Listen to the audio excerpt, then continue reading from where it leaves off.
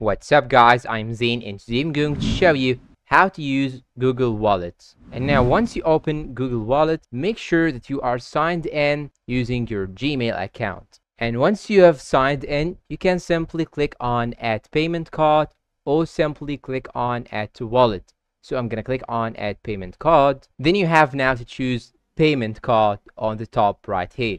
And after that, it will show you this page right here. And now if you want to see which cards are available on your region, you can simply click on this blue sentence right here. Or if you want to add a new card or a debit card, you can simply click on this plus sign right here. So now I'm going to click on this plus sign right here in order to add a payment card. And now you have three options. Actually, it depends on your region. So sometimes you will have two options in order to add your card, or three options, or even only one option. So here in my case, I have, as you can see, two options. You can scan the card. If you choose scan card, it will ask you to take a picture of your card and they will add the details of your card automatically. Or you can simply get your card and make it touch the back of your mobile and it will be scanned and also insert the data automatically. Or you can simply click on enter details manually and enter all the details of your card manually. So here, as you can see, I will enter the details manually, and after that you can simply click on more,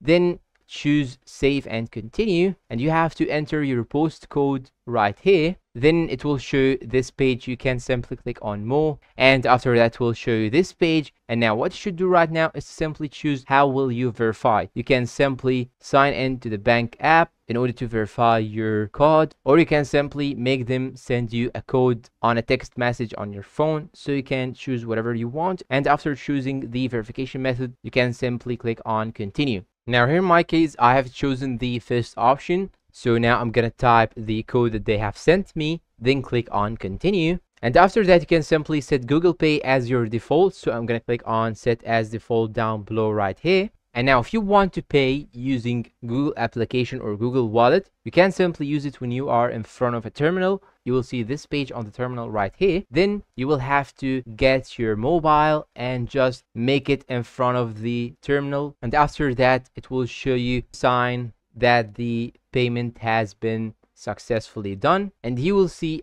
in the terminal that you are processing the transaction. And now let's get into another thing in the application. Now, if you go and open your application and choose any card that you have added, you can notice that you have two account numbers. One is your actual number of your MasterCard, and the second one is the virtual account number, which is made by Google itself in order to make it more secured. Now, let's say that you want to use some loyalty rewards or even a gift card.